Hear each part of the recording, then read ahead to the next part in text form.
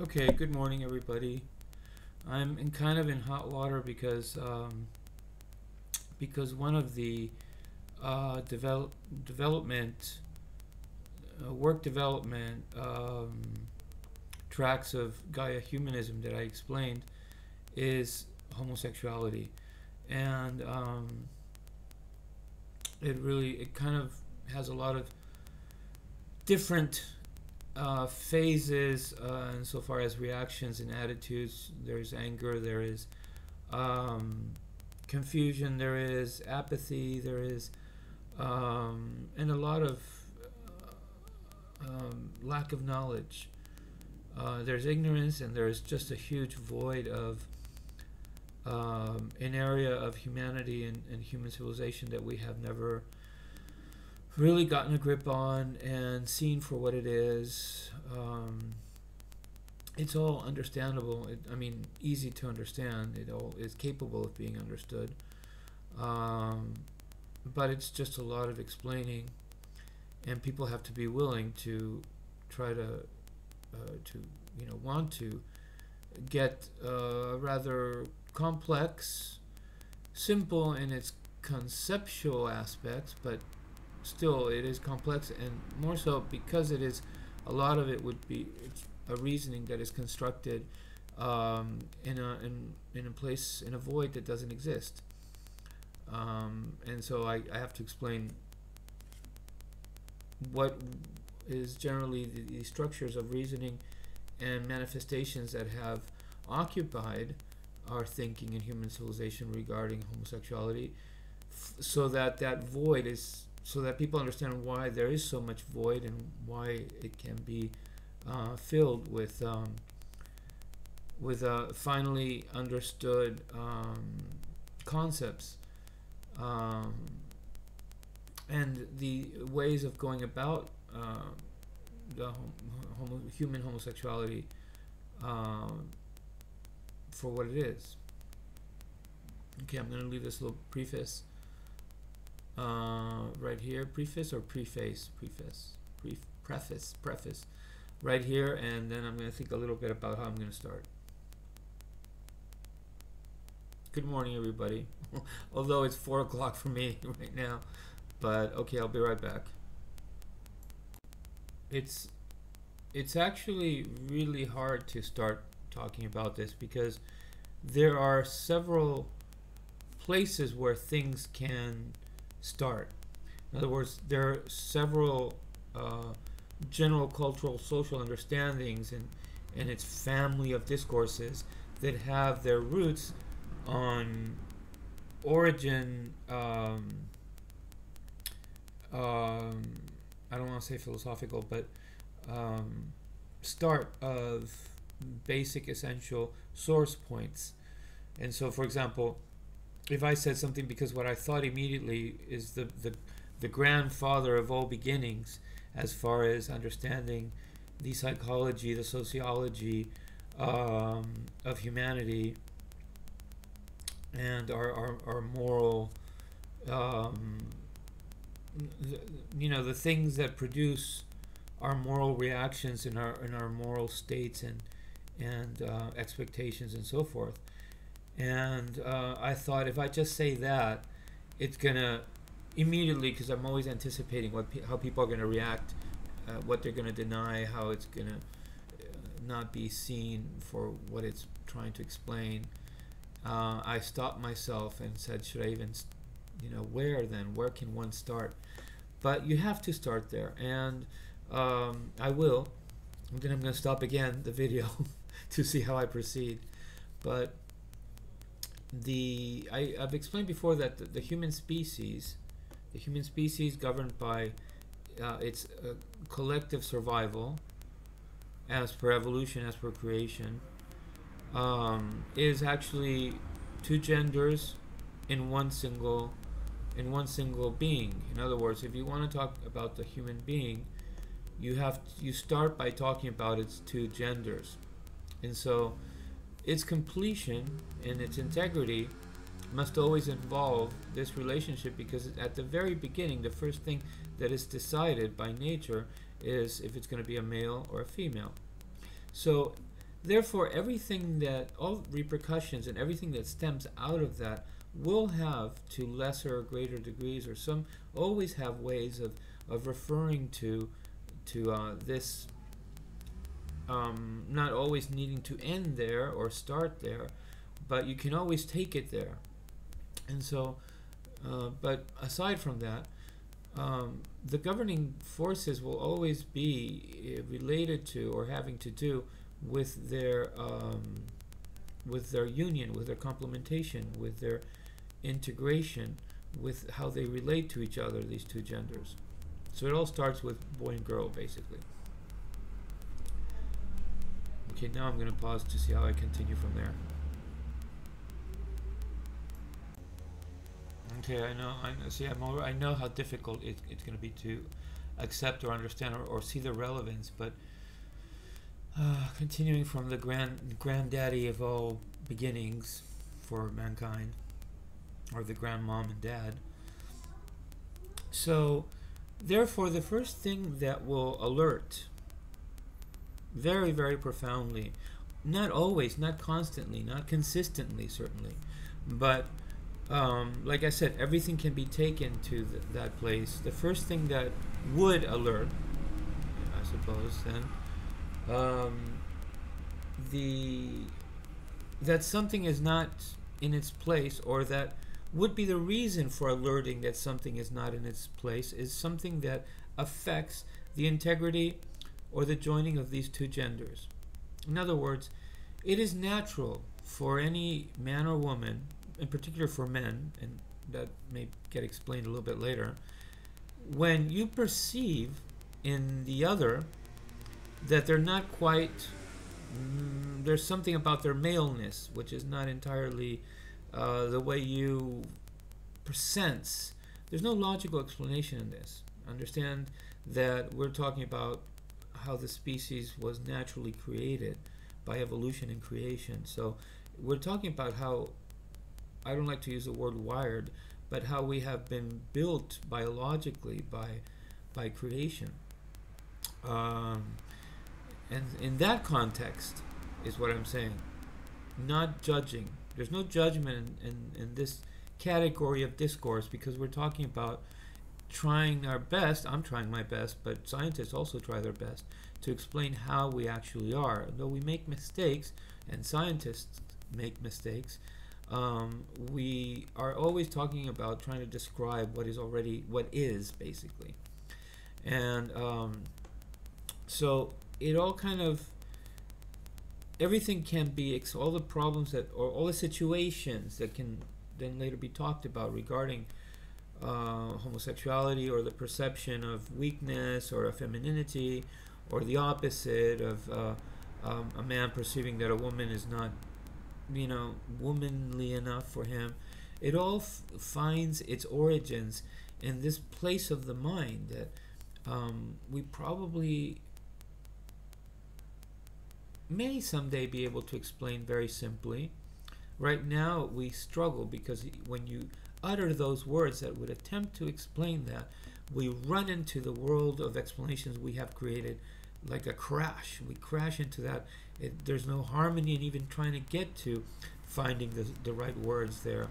So, but basically it all has to do with this perception that, and that something in the opposite gender or in the same gender, because the same gender concerns you a great deal, especially men, because men's all about the building, the pushing forward of civilization, the constructing of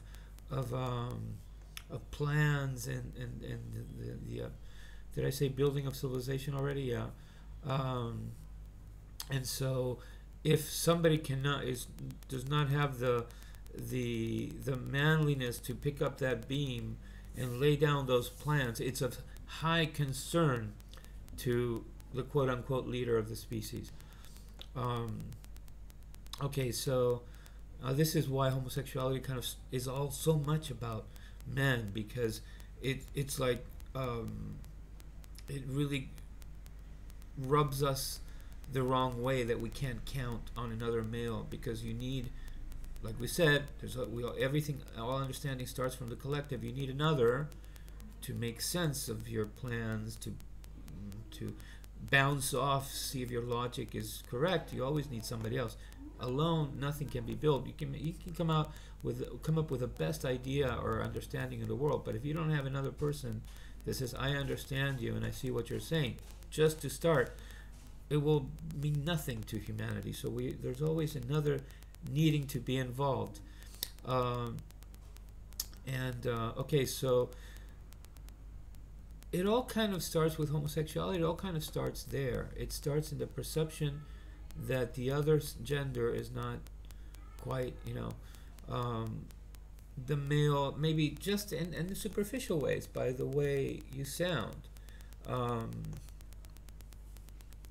don't know. This happens to me, for example, when I hear myself speak Spanish. I don't want to indulge in myself because it's not about me, but there are some differences for bilingual people in how you sound, and I think that for some strange reason I've never learned the real, just plain male intonations in Spanish, and I kind of sound more like all the girls, the friends of my sister, well, more like the girls that was easy to hang out with, or one of my buddies, my best friend, this girl that, and so the inflections, and so anyways, this is already going into something that is about accepting how you came out, and that immediately clashes into beliefs about accepting yourself or accepting homosexuality.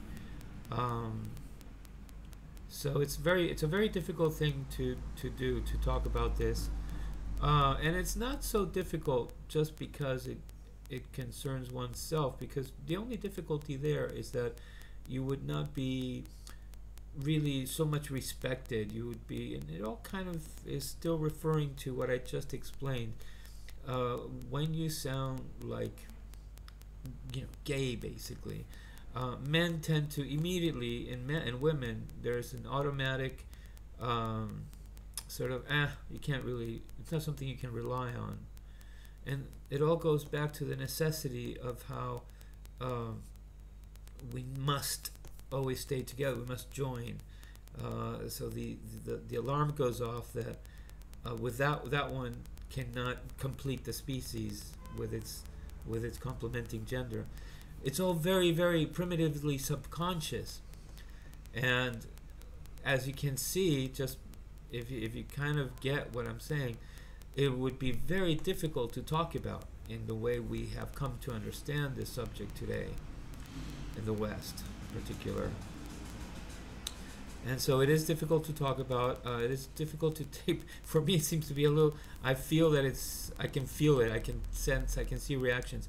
It's harder to be taken seriously more seriously in Spanish. In English, I don't.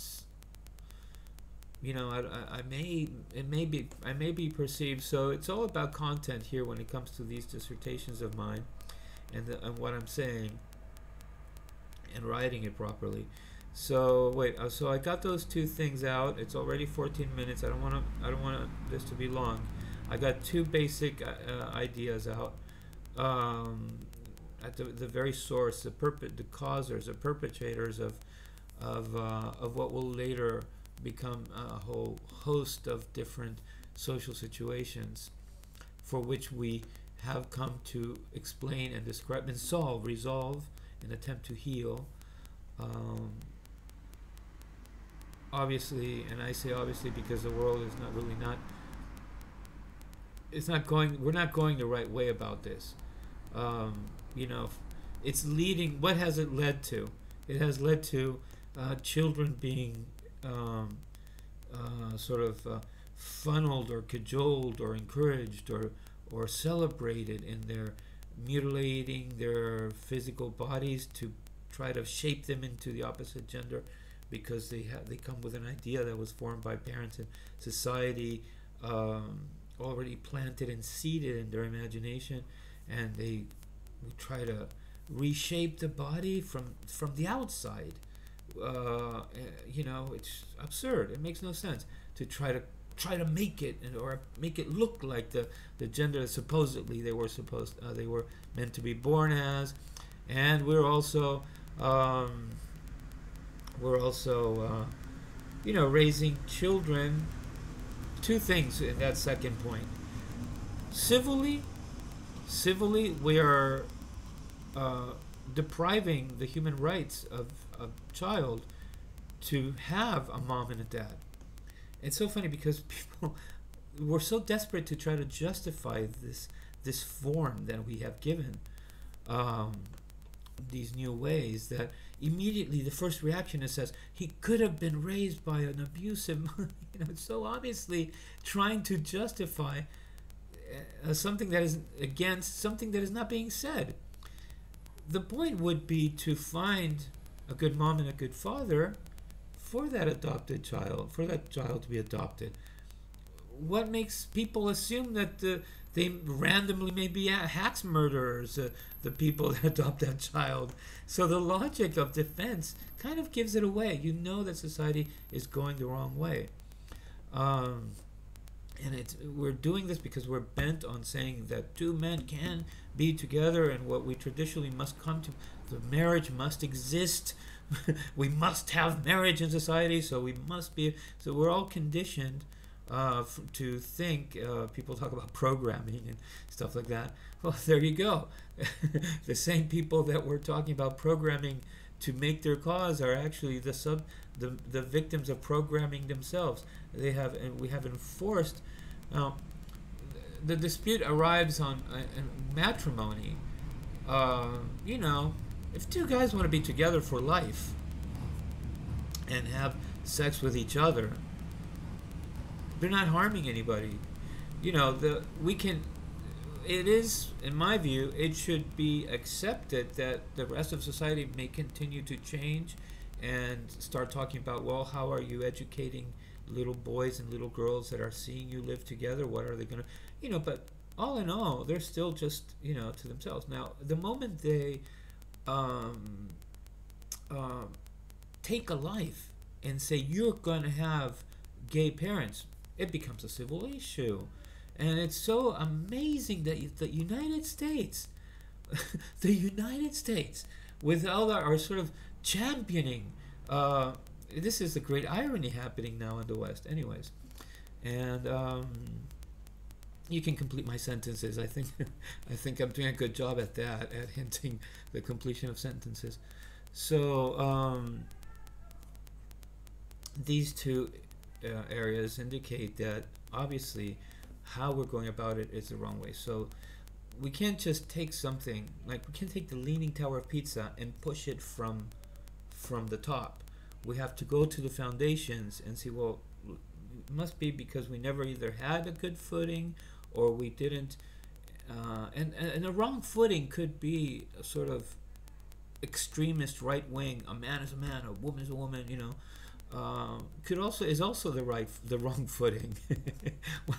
Right, for how I just said it, but not in how we have gone about that idea. How we have gone about that idea has obviously led to excesses, repressing women. And when women, the feminist movement said, instead of saying, we want you to treat us with freedom and good and kindness, but with freedom, not with repression, they went and said, we have to be equal. And that just started the tower leaning like that way, because equal meant I too want to hold a gun and kill another child if I have to. That's what it led to. It went against, we never had this perfect departing from two different, making one. And how is one and how is the other? How is one and how is the other? How is one and how is the other? Leading to two equal beings, two equally important because the two make the one, but poetically very different and very wondrously complementing. We've never had that sophistication. We've had some hints at it. We've been poetic about the opposite gender, but it hasn't arrived to our sciences and to our institutions and how we order civilization and society, how we work together, how we are interested in how the other one will be different and how they say things. We haven't had that world. Um, anyway, so I think this is a good start. Maybe because if I start going into homosexuality more so, it will just go into a big space and I'll know where to go. So this is a good beginning right here. Um, oh no, because right, it's not. I'm not doing justice to why I said I was making the video, which is to explain. Well, which is to introduce how it will attempt to explain why it's one of the developmental axes of Gaia Humanism, which there are three. The tragic error of incarceration, killing our potential to heal ourselves by looking for who to blame, and this barbaric kind of institutional mentality that the world has always had, actually, because we seem to reach a limit, and it's either the dungeon or it's a punish, hang him, or whatever, put him in jail. We don't seem to realize that if through society came the affliction, the misguidance, the miseducation, even the contamination in the mother's womb, let's say it's before birth, it is through society that that person can be helped in its natural tendency to want to, because all of life, you take a little tree, you push it down, and as it continues to grow, it will want to go back up again. Nobody wants to hurt another. Nobody wants to be a pariah in society, casted into a cave. We all want to belong because, like I said, first governs the collective. And so that's why we have intuitively known this and made rehabilitation, try to eliminate guns in some countries, and not have, in Norway, they have a ceiling of 30 years in jail. Why do we do these things? Because somehow we kind of know that natural redemption exists in the brain, and it behooves us to try to develop it scientifically in human sciences and make it a reality so that we stop killing our potential to recuperate by slamming people in jail. Okay, and so the other governing axis was war. I don't even know where to start there, but so homosexuality, war, and obesity, excess of consumption, of wanting, needing more, or being used to, getting comfortable with excessive consumption. I don't know. That's the latest one. I know that there's something there. It was originally 3: homosexuality, war, and incarceration. But I realized that another great affliction of humanity is we're all more and more people are getting fatter in more countries, and so that must be one of our big sufferings too. I don't know how I'm going to label that or call it one of the axes of developmental, identifying the pain and the suffering and developing analysis, why it happened, what it means, why it's hurting, and what to do and how to heal it. That's the axes. But I was just going to explain how Gaia Humanism was going to look at homosexuality, and I kind of am stumped because I covered such an important part of the source, very important fundamental source aspects, those two aspects that I covered at the beginning, that I think I'm going to change my mind and not explain how to ideas that have to do with understanding how to deal. Maybe I don't have no clue. It's all growing and changing. I have basic ideas, but every day I realize, well, that would never really float. That would never really, because there's kind of this would happen, and society or other men would always react kind of this way towards that kind of situation. So it's still growing. But the basic idea was that we culturally, just like we culturally today have gay pride or chase somebody into a corner and hang them from a tree in some other places. But just like we culturally express, ends up being, our culture ends up is the sort of the eventual fruit, the fruitful expressions of what we have educated society to believe. And so we end up making more relaxed, cultural, everyday living expressions of what we understand. And so the ultimate therefore I can see it at the result instead of the process right now for right now. And it would be to have a culture that gets that it occurs in nature because of how we develop, because of how would be the difference. Not nature's plan, but because of how we raise our own. So it's taking accountability for the occurrence of homosexuality in people's lives, which we have never done as in human civilization, and yet we are socially accountable, even if it's really was coming. It was coming in a, how do you say that? How do you say this when it was coming from far before, from far behind? There's a saying, I can't come up with it right now. It was ruling already, even before maybe before gestation, perhaps having nothing to do with maternal hormones and stuff like that.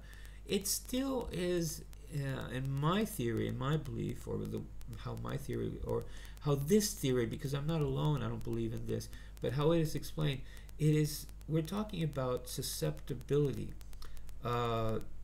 Susceptibility to be affected a certain way by tendencies to resulting through being affected a certain way by effects of society and things that will come later. In other words, it is not nature, creation's original intent to produce a gender that will most optimally be complemented by its own gender. It's something that occurs. And so this results in a new form of cultural comprehension that doesn't punish, doesn't look at the individual, thinks of homosexuality as something that's happening to the species. And therefore, it will give society an opportunity to see, well, obviously, if we're having more and more guys that are seeking love to complete something by continuing to love their same gender, we have problems in how we're functioning socially and how we're treating each other socially in our culture and messages and what we're teaching. And the problem is the collectives. It's a side. So like homosexuality would be more of a symptom rather than an activity. And it can still at the base underneath, this different way of culture being okay with it, but it would be okay with it for what it is. Now, that would still mean that there's a problem there, kind of a problem that men will always kind of think, in the best of circumstances, they will think too bad. That's because we can't escape that. We already started with only two genders, and so there will always be some part that right now we're totally repressing, and then we have people who are not taught to go by our Western cultural belief of homosexuality, who will just express anger. And in our own culture, we have a lot of people that kind of say, I can't accept it, it's strange, it's weird, as long as you don't touch me, this kind of thing, who are being repressed to shut up. So this whole aspect of that doesn't go away, and that we're trying so hard to force and quash and redefine and re-educate, is a result of something that is unchangeable in the species. It could never be anything else but two. It can never be three if it's always going to be two, kind of thing at the beginning. I don't know how better to explain that right now. But so we must find a way to, maybe there isn't a happy Disneyland kind of perfect society where men and women who are choosing to have homosexuality experiences as a life, as a transcurrence of life, are in heart and soul really perfectly identically seen, because our biology will not allow it. But we would have compared to what everything else that we have been as a world. We would have a culture. It's sort of like, if you can imagine how we have best friends who are drunks or smoke addicts or something. I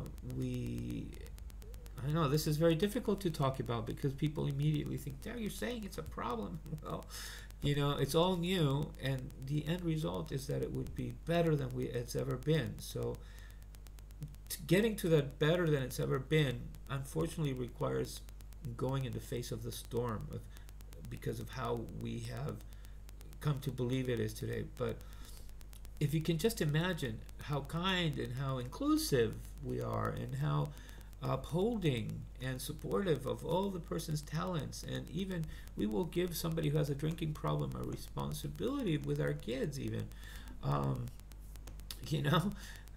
sometimes some people, not a lot of people won't. But thank goodness. But what I'm trying to say is that there is a possibility of having a culture where it's not such a big deal, it's not optimal, and we still, perhaps one day, but it's not, we will have a society where we're so perfect and this is generous, intelligent, wise, social, institutional expressions, and how we're raising our kids and how we treat each other. Boom! Oh no! There's no more homosexual desire. It will always be a capacity. It will always be a capacity that can be enjoyed if you make yourself do it. If you just put it in your mind that we're gonna get naked and we're gonna rub our bodies together. It's always a biological capacity. But maybe someday, as a society, it won't be something that will sort of be pushed strongly by the hearts and the minds of people, and it will be a result of having come to understand it as something that occurs to the species. And so the cultural expression of homosexuality may always be there, because we just simply will always have some people, perhaps, that even though they were perfect, they just want to be a little, or there's also another force that has to do with how two males experience sexuality and what it does to their psyche. There's also, at the same time, a counter force, which never goes away, which never goes away. But, they may decide to indulge in that, even though they first had to get over a hump or something, which is not so different to the process of a lot of people going into homosexual lifestyles in today's Western society. Okay, so that's basically an introduction to the incomplete starting of how that axis of homosexuality is seen in Gaia Humanism. Okay, have a good day. Thanks for listening. Sorry it went on so long.